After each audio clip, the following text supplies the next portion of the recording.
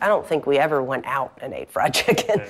When I was a child, my mom made fried chicken all the time, and my dad was a hobbyist beekeeper, and so we drizzle the fried chicken in honey. To me, it makes such great sense because it's kind of like the reason that we eat salty popcorn and sweet chocolate at the movie theater. I've got some chicken here that we've already brined for about 12 hours. Oh, and then this is good full-fat buttermilk. It's the only kind to use. Yeah. And then this is just a leftover shopping bag. It's a big bag. What did you shop in there? What are you buying, babies? So we've got just some all-purpose flour here. And then does it matter? Like it has to be a brown paper bag, or can it be? I mean, I guess it could be a white paper bag. Just gonna season that with some salt, toasted ground peppercorn. Shake it off just a little bit before it goes in. Just drop it right in.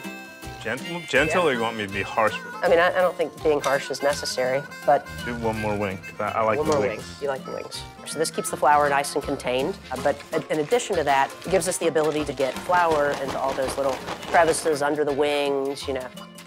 It really works perfectly. That technique, that hot technique is something, isn't it? What if you're shaking it and the bag rips in the bottom and all your chicken goes flying across the room? Well, that's the problem with these new fancy newfangled bags, right? Are you one of those? They don't make them like they used to? They don't make them like they used to. You're already an old lady? All right. The great thing about fried chicken is it talks to you. It tells you what it's doing. You know? Right. So it's telling you right now, you know, that some of the moisture from the inside of the chicken is starting to interact with the heat, starting to cook out. And if we didn't hear that noise, we'd be worried that perhaps our temperature isn't right. You know, this you can is almost see immediate. It, yeah. There's a space right above here. Like, if you get too close, it's too hot. Yeah. If you get too far away, there's like a column of like chicken smell that's happening right here. Well, I have a kind of funny story about that smell. There's a section of Raleigh where the chicken trinity is. There's a Church's. Okay.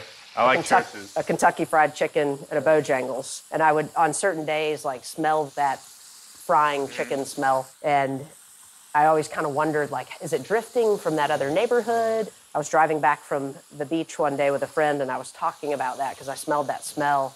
My friend informed me that, in fact, that was a dog food factory. That was...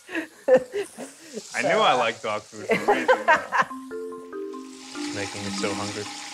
And so we're going to add just a little bit of salt to the outside of these guys to really ensure that great salty-sweet combination. So we're going to warm up some honey, and I've got some chilies and a couple cloves of garlic, and then I've got just a little bit of thyme. Garlic and honey is such a... Oh, it's beautiful, yeah. A little bit of butter here, just to help us emulsify all those flavors. So simple, but it's really elegant too. Yeah, it's really nice. So we're just gonna do a pretty light drizzle over the top. Yeah, get on in there. How is it? It's so good. I like that big mound of chicken too. Yeah. And that It's beautiful. is fried chicken and honey.